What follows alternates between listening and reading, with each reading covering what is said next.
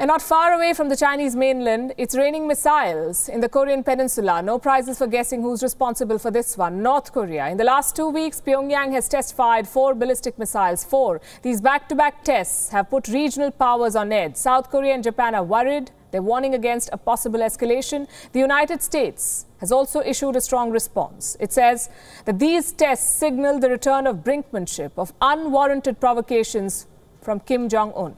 The question is, what does the leader of North Korea want? What is Kim Jong-un trying to prove? Here's a report.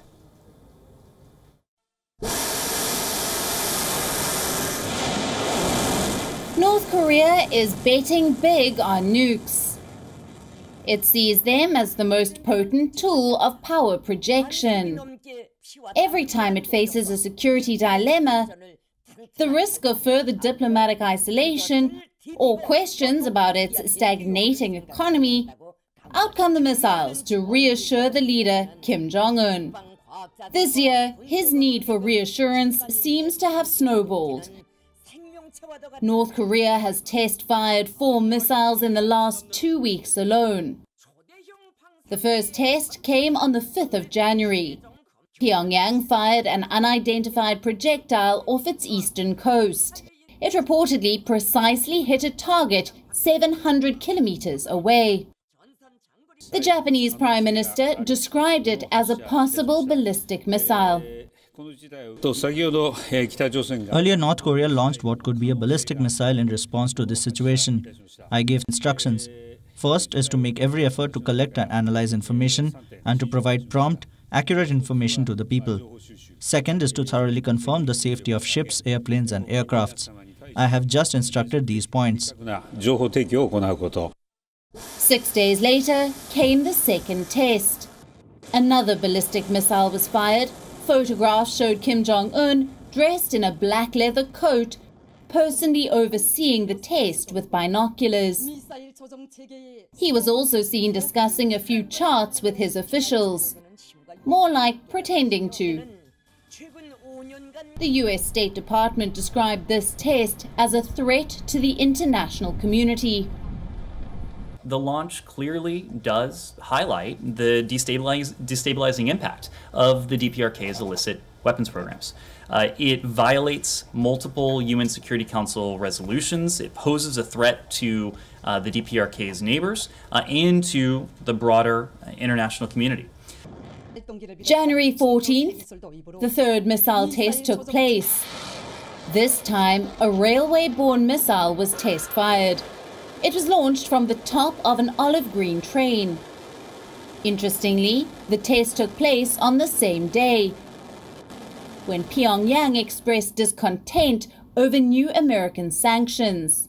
North Korean observers described the test as a clear retaliation. North Korea is sending a message that they will not give up their right to missiles and will fight back against US-imposed sanctions.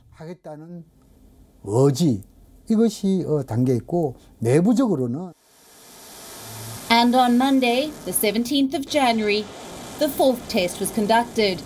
A tactical guided missile was fired from the country's west. It reportedly hit a target located on the eastern coast. This time, South Korea has issued a statement. It has urged its rogue neighbor to choose peace over missiles. We urge North Korea to choose peacemaking dialogue rather than missile launches for peace and stability on the Korean Peninsula. Experts say this is Kim's attention-seeking tactic. He's trying to send a message to the Biden administration.